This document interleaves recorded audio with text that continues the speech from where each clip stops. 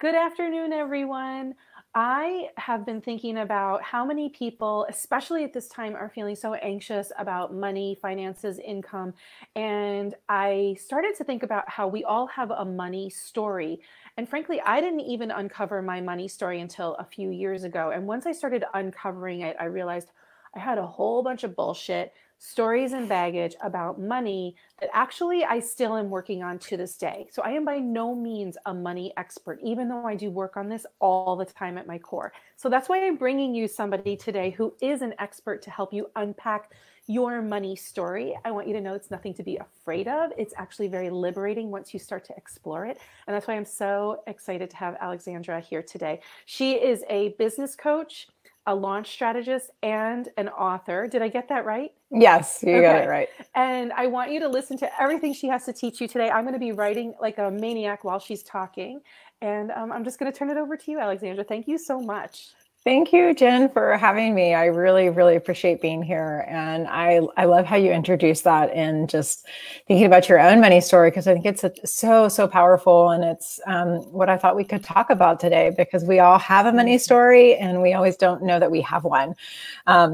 So a big part of the work that I do really is around helping women master their money mindset and clear money blocks, and really open up to receiving at a different level and welcoming in abundance into their lives and into their businesses.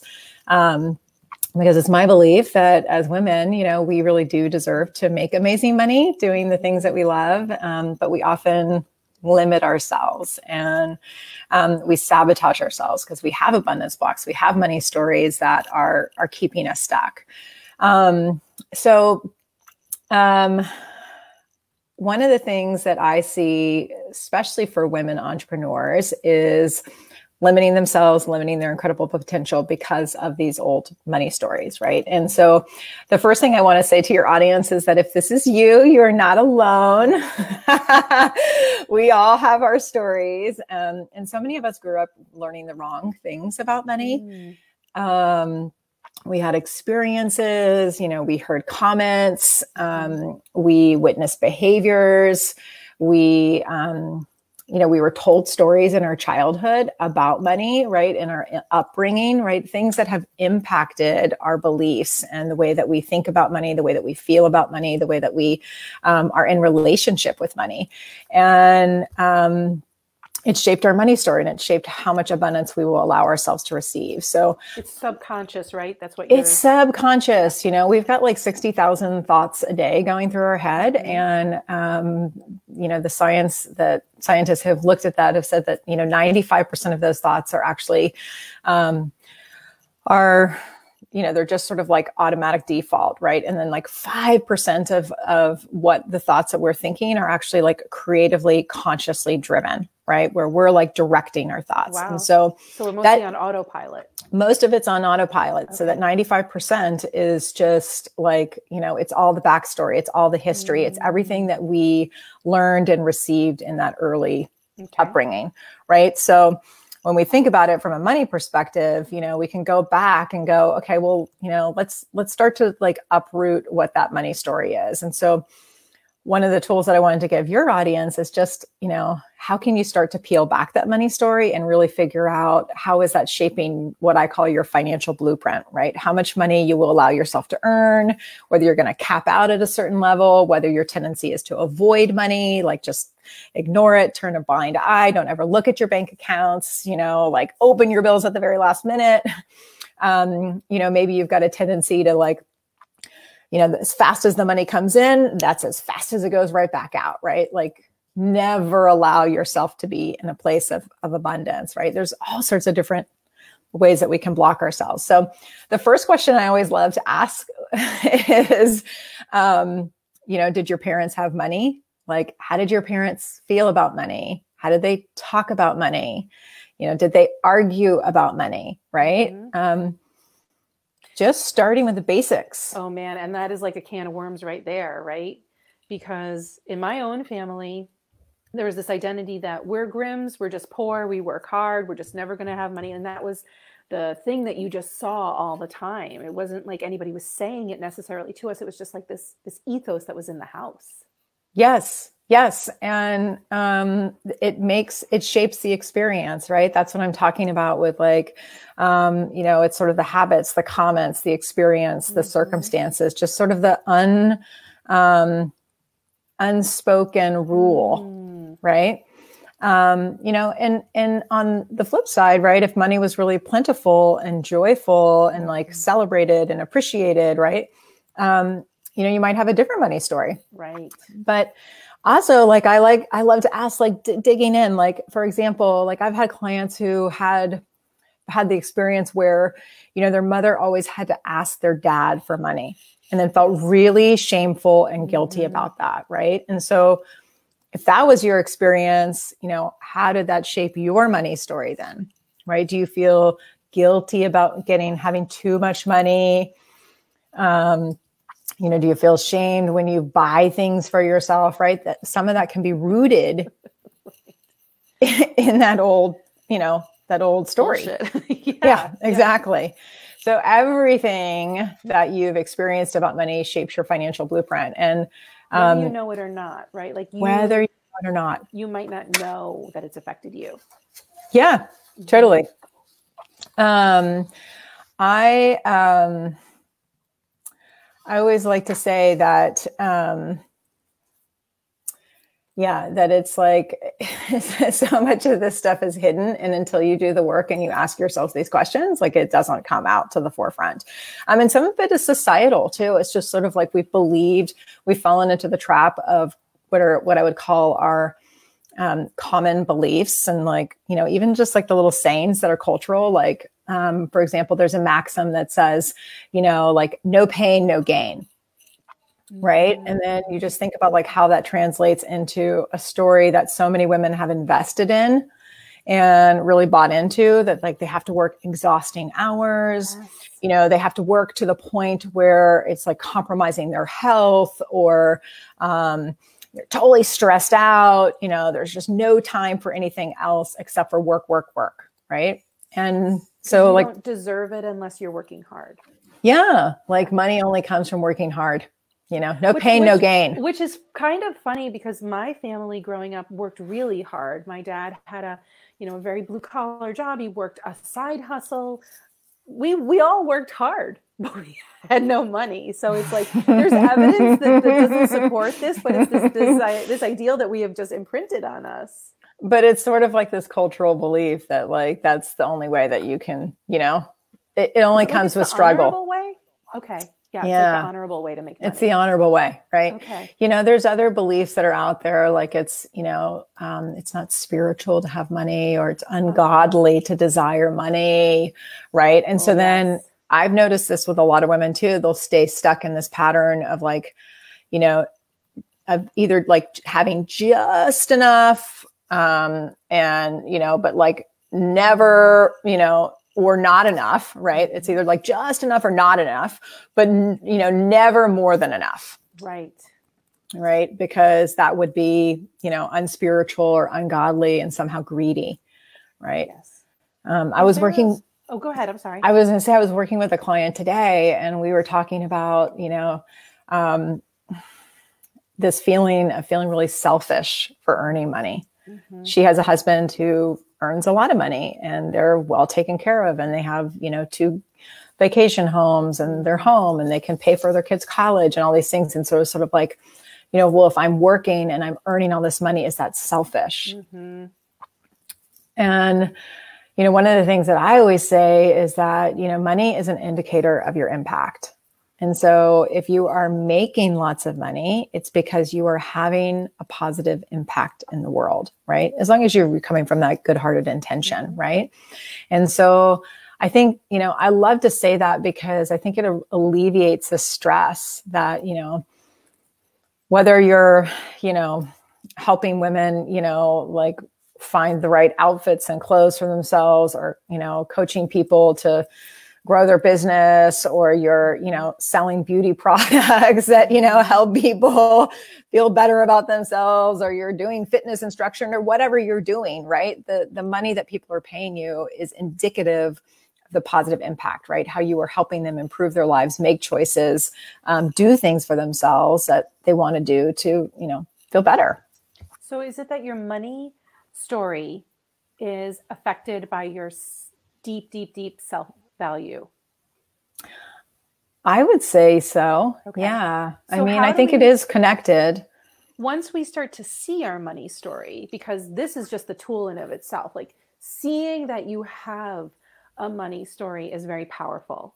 And the questions that you're asking here, like you could spend days on those questions, really unraveling what's just in the questions you've already given us. Yes. But say somebody has invested the time and they don't judge themselves while they're doing it and they really dig deep.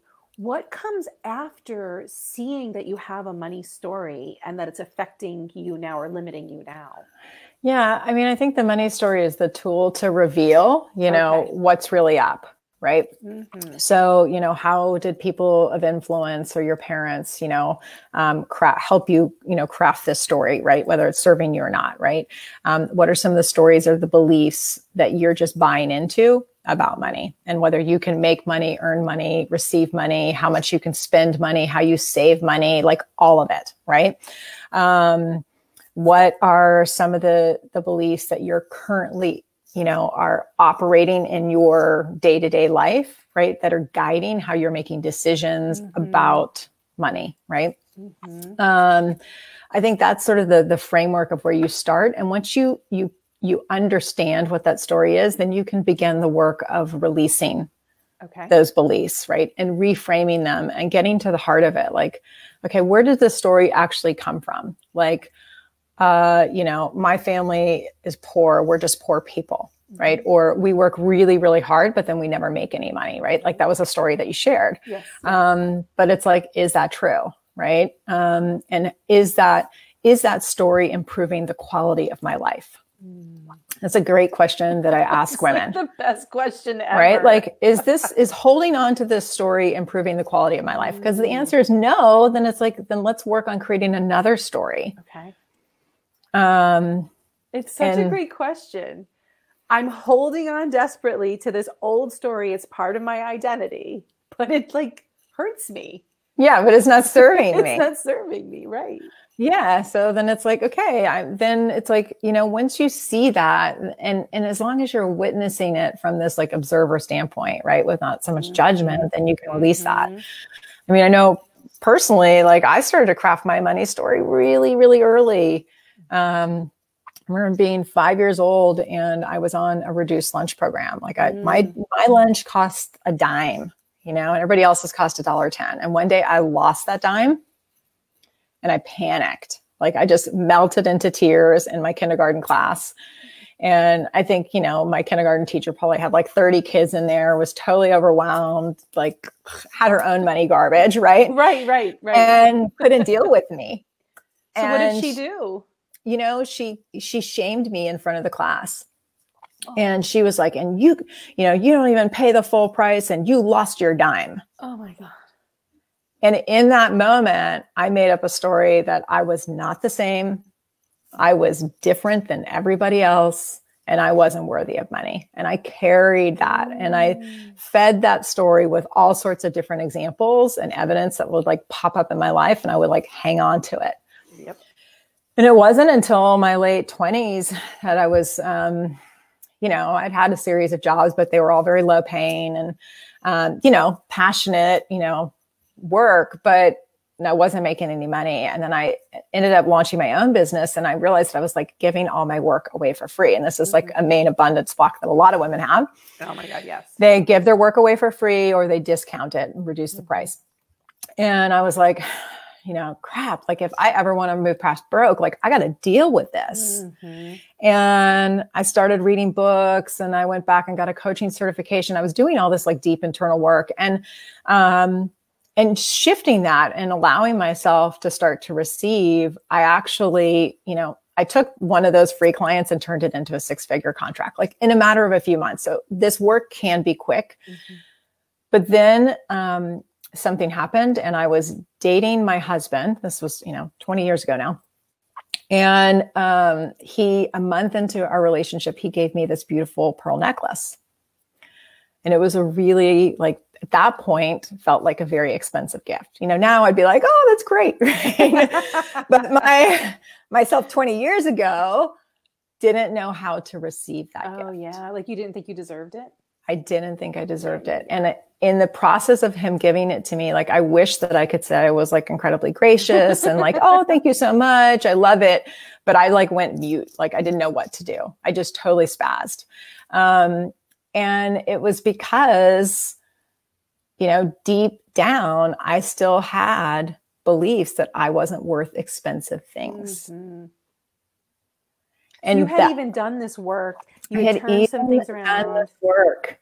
So but that was like the highlight. That was like the light bulb moment for me, where I realized it wasn't just about money, but that your money story impacts the level of abundance that you will allow yourself to receive in your whole experience. So for me, it was like, holy cow. Because I don't believe I'm worth expensive things, I'm also like restricting the amount of love I will allow myself to receive, the amount of purpose I can have, the level of impact I can create, the amount of joy I can create. It was all of that. Because that was such a breakthrough moment. That's an amazing such a breakthrough story. Moment.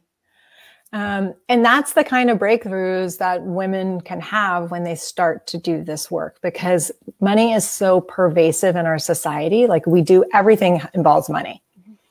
So when you, when you heal that relationship with money, you open up to the full abundance that life has to offer. Everything else that can come in. Yes. Wow. And it starts with the money story. Yeah.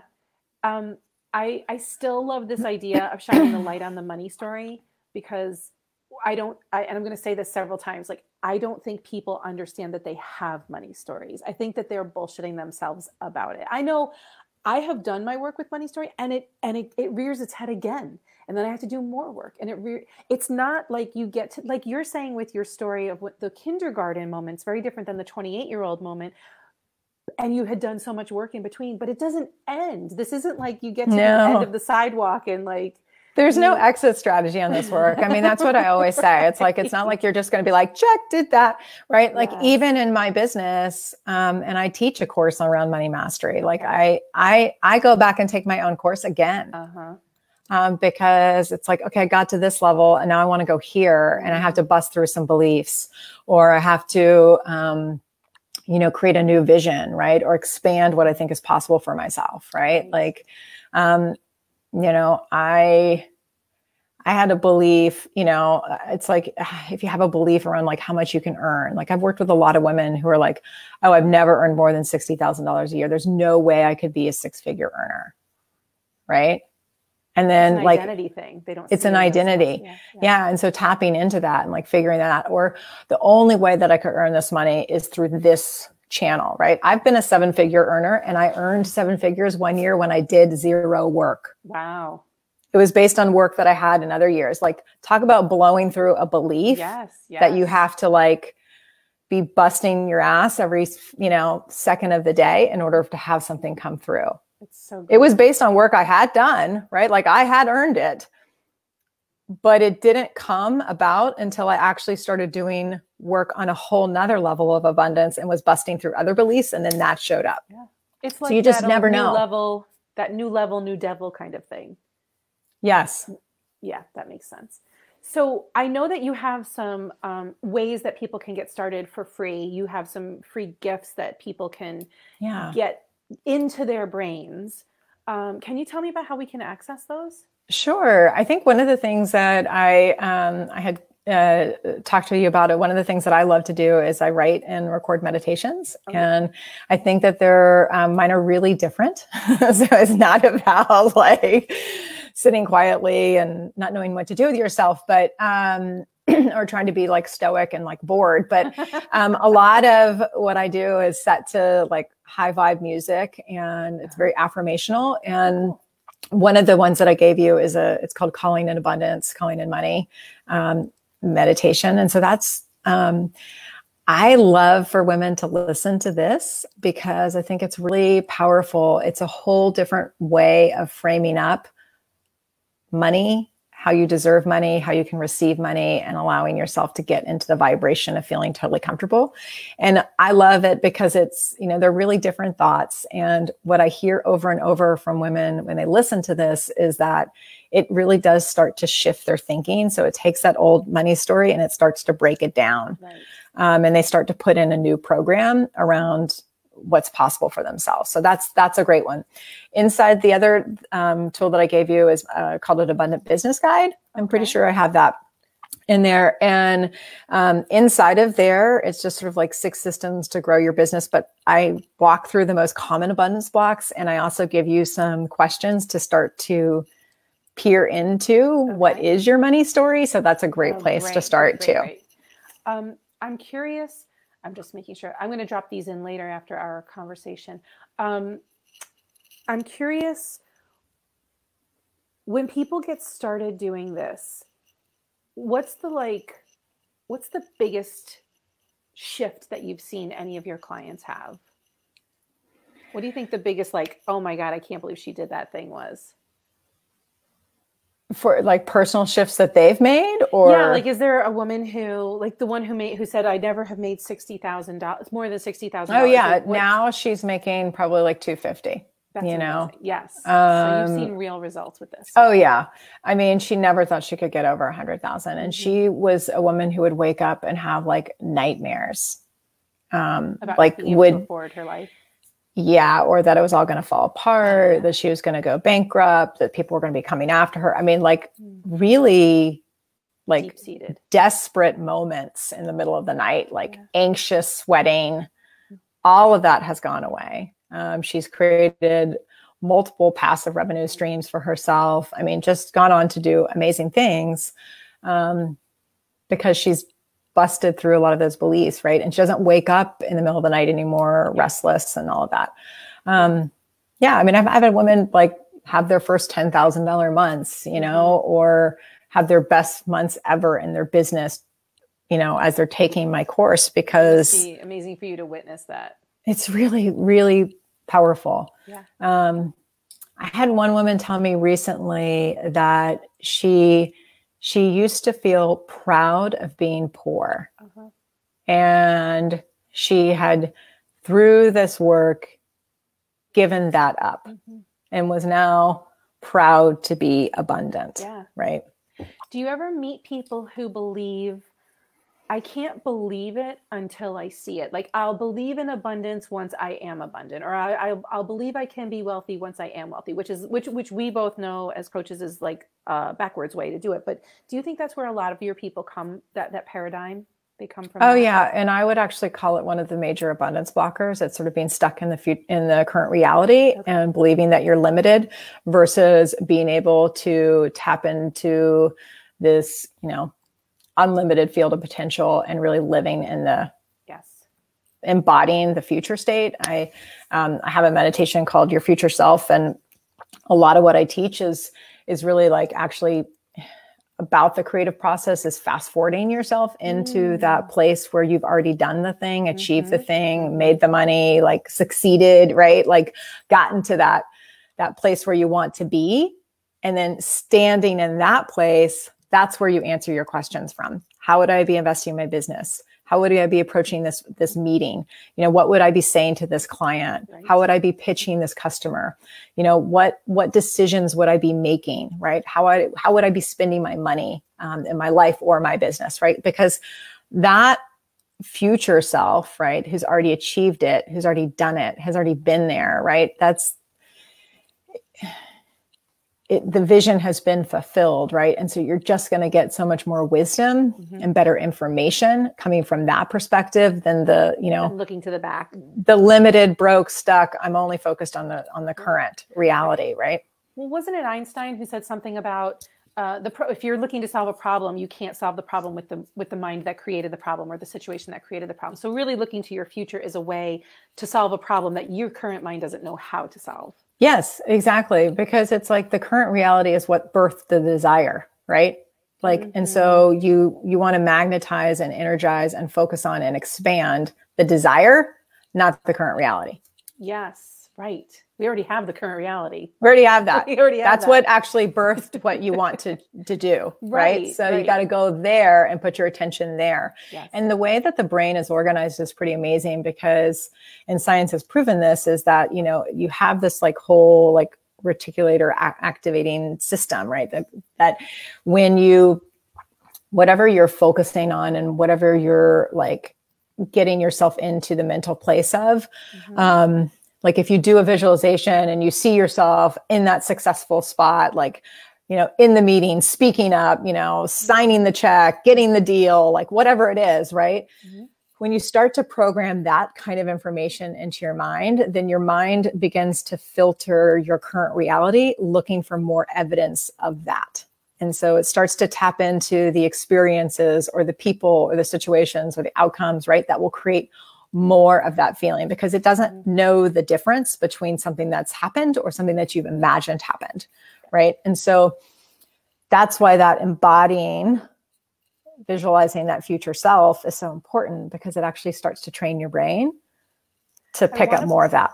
I want to make sure that people hear what you said. It's not woo-woo. It's not magic. It is brain-based science. And it's about rewiring your brain. It's just science. And so many people resist this work because they don't believe it or they call it bullshit or they have another limiting thought that that's for other people. That's not for me. But I promise you that it is for all of us. There is not abundance. I always say abundance is not pie. We're not going to run out. There is plenty of it. Yes. And you having more does not take it away from anybody else. No, it actually expands what's available for everybody. Yes. Right. I so love talking about this.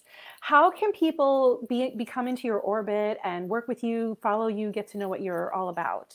Sure. I mean, one of the best places to come hang out with me is in my Facebook group. It's Abundance Revolution. Oh, great.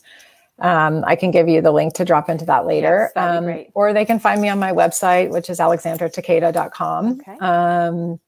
But hanging out in my group is a great place to come because I'm in there live pretty much every week.